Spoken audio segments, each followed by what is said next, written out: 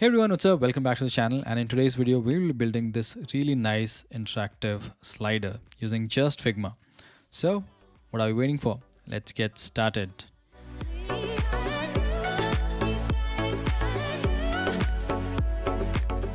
So we're in Figma right now, and the first thing that you'll need is a bunch of image assets. Now I'm using sneaker images as example, but you're free to pick any image that you want. It'll work the same way. And I have 3 images of Nike Air Force Ones here. Now the next thing that I need to do is to remove the background, the white background that we have from these images.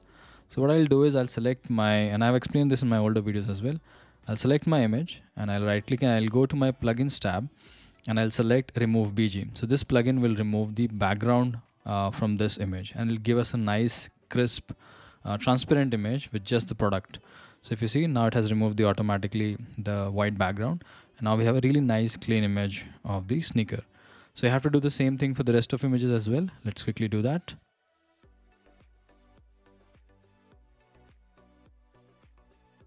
So our 3 clean images are ready. Now the next thing that we need to do is to pick an artboard. So I'm going to build this prototype for a web page. So I'll be picking a web artboard. So what I'll do is I'll hit A on my keyboard and I'll go into the desktop presets and I'll pick MacBook Pro 14. Now we have the desktop layout and we have the images ready. Now the next thing that we need to do is, if you see, what I'll do is I'll just quickly select my artboard, and since we have 3 images, I'll just quickly duplicate the artboard again. And the reason I want to duplicate it because I want to create 3 equal sets. Okay, so here's a small trick. So I'll just duplicate the artboard here, main artboard. And what I'll do is I'll go to this inspector panel here. And if you see width, right, make sure that this is open. It's not closed, proportions are not constrained. Come to this width panel. And here what you have to do, you have to do some maths equation here and it'll automatically do it. It's a very simple one. So just divide by 3. Just add a slash and 3 and automatically divide the width by 3. So if you see, I'll get exactly the 1/3 of the image, 1/3 of the size without doing much, right? So now I have the 1/3 frame here, which I'll be using to put up this sneaker. Okay. So that's a small trick. I just got a frame with the exact 1/3 size. And in this, what we want to do is we want to pull up this first sneaker image and I'll add it to this group. Now, if you see, the image is slightly bigger. So what I want to do is I want to scale down this image. So I'll hit K on my keyboard and you can do it manually if you want to scale it. Or you can also use this scale proportion tab to reduce it automatically. So let's do that. I just want to reduce it to, let's say, half of its size. Something like this. So I'll just hit 0.5x here in the scale option and it'll automatically do it for me. So that's a very nice and easy trick that Figma has now integrated in Figma directly, right? So now we have our image ready. The next thing is I want to add some background here. So what I'll do is I'll pick the background from this image itself. So let's quickly do that. So currently the background of this big frame is white. I'm gonna pick something from here and let's pick this yellow. Okay, so it's slightly mustard, so I'm just gonna pick this color. Now the next thing that you need to do is you need to add a text behind this sneaker image. So what I'm going to do is I'm going to hit T on my keyboard and I'm going to add a text. And you want this text to be slightly bigger. So what you have to do is just go to that extra bold option. I'm going to use white. Okay. And you can pick any color you want basically. And I'm just picking up white for now. And let's make it a little bit bigger. Something like a 54 size. Like this. Maybe a little bit bigger. Yeah. This looks nice. And what you have to do is just rearrange from here in the layers panel. And if you see, now the text is behind the image. Okay.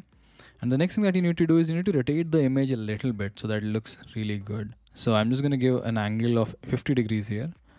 And if you see, this looks quite nice. So you have the Air Force One written in the background and you have the image slightly rotated. Okay. And one more thing that you need to do is you need to add a little bit of I'm just going to move it in the center first. And the next thing that you need to do is just to add a little bit of a shadow so that it looks floating. Okay, so let's add an effect here, drop shadow and 25. We'll give it a really high blur sort of a, so you can give 25 blur as well. So it adds a nice diffuse shadow behind this image, and this looks floating and it looks absolutely nice actually, right? So this is the first frame that we have done. So now we have to do the same treatment for the rest of the two images, exactly same thing but with different colors. So let's quickly do that. I'll just duplicate this and I'll just change images, text and the background, and we'll back in a jiffy.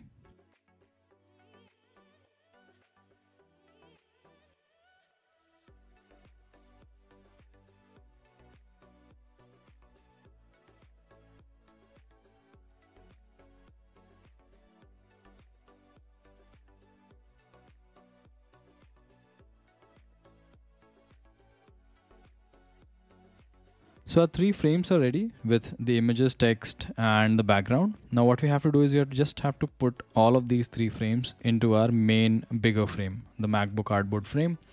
So what I'll do is I'll just pick this up and drag it, okay, and align it into the extreme left. So this is how it looks like.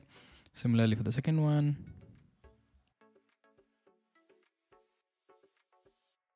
And similarly for the third one. So now we have all the three images in place. One more thing, a slight touch that we need to do is we need to add a nav bar here. So it's a simple nav bar that I've built. Just say sneaks and some categories of sneakers, and that's it. And what we have to do is we have to just do fixed position wise while scrolling. So that's fixed here. And if you want, you can also lock it so that you accidentally don't change it. So our images and the artboard is ready. The next thing that we need to do is create the different interaction states. So what I need to do first is I'll duplicate the artboard here. So I'll select the entire artboard and I'll duplicate it. And to duplicate, the command will be Option. While dragging, you just hold Option on your keyboard for Mac users and automatically duplicate it. The similar key would be Alt for Windows users. So while dragging, just hit Alt and it'll automatically duplicate the artboard for you.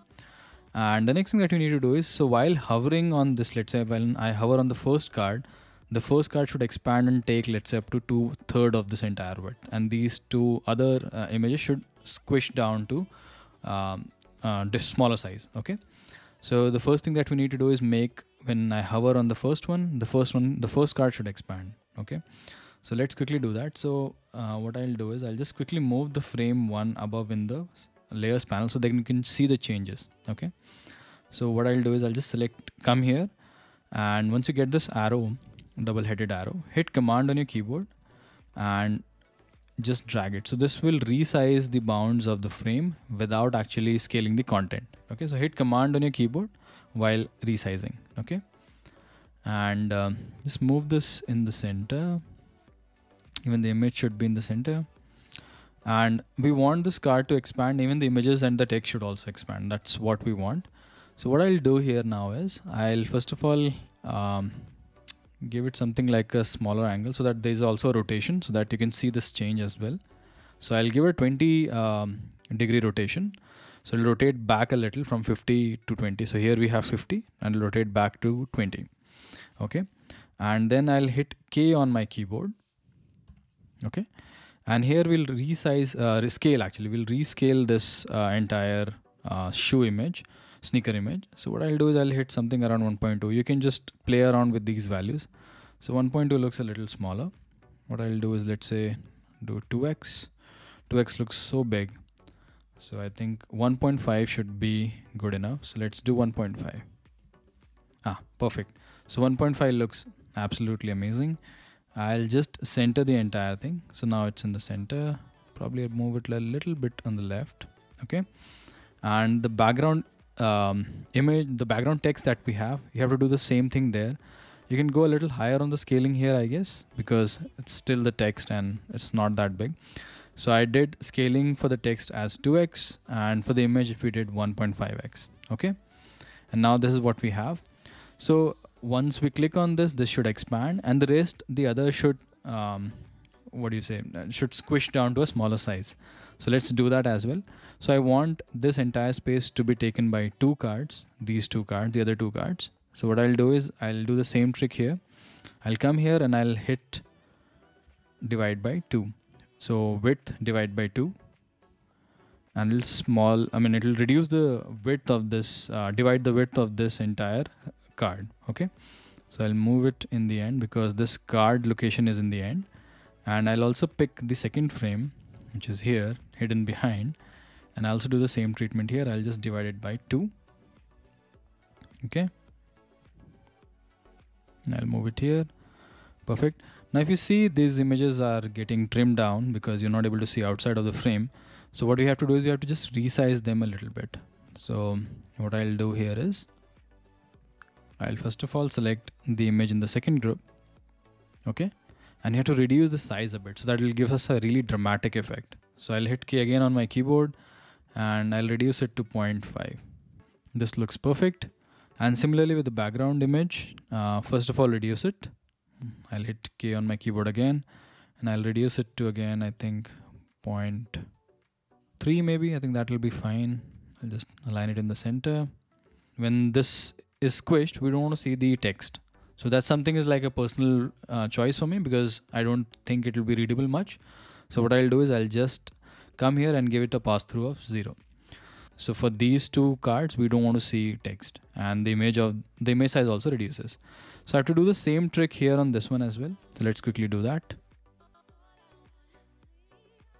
So I hope you understood the entire interaction. So when I click on any of the image, that particular image should expand. The text and the sneaker image should expand, and it should also rotate a little bit.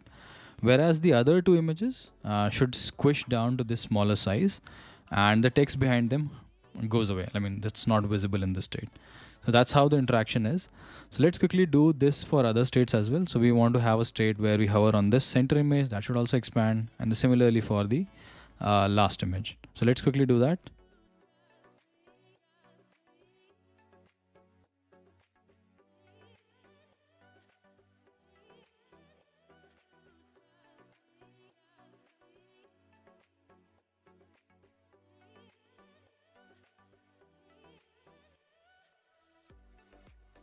So now we're done with all of our stages. So if you see, the first one is the resting stage where you have all the 3 and equal sizes.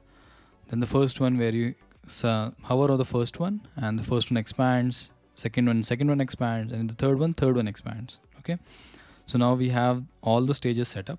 So the first thing that we need to do is when I hover on this first image, I should be able to, first frame actually, if I hover anywhere in this first frame, I should be able to come to the second stage.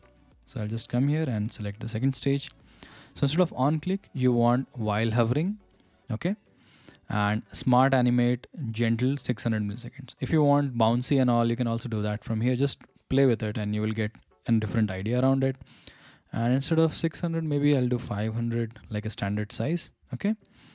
Similarly for the second one, I'll select the second tab and I'll link it to the second artboard, this one, where the second one is expanded.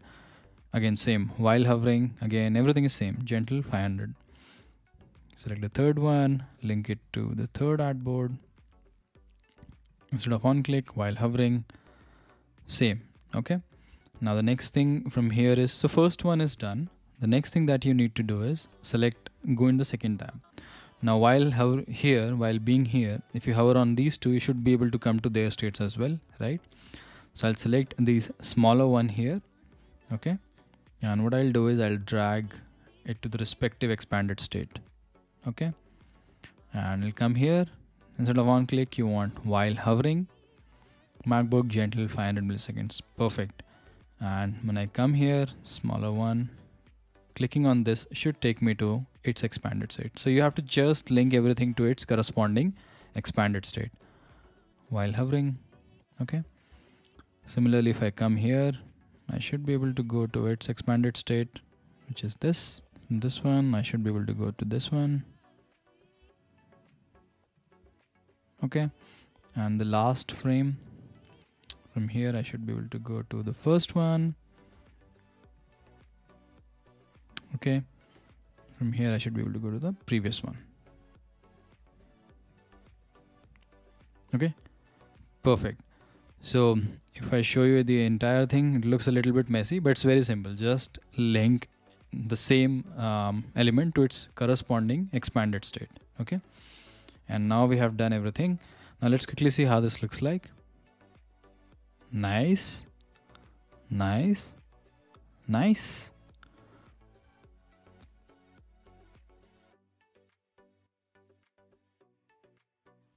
And you also get a little bit of a bounce here. If you see, when you click on the expanded states, you get a really nice bounce, and between states also this is working perfectly fine. So this looks absolutely amazing. And once you hover all of them out, then you get to the resting state. So this looks absolutely gorgeous. And also let me know if you try this out. Tag me in your prototypes and I'll be taking a look. And I'll see you in my next video. Take care. Bye bye.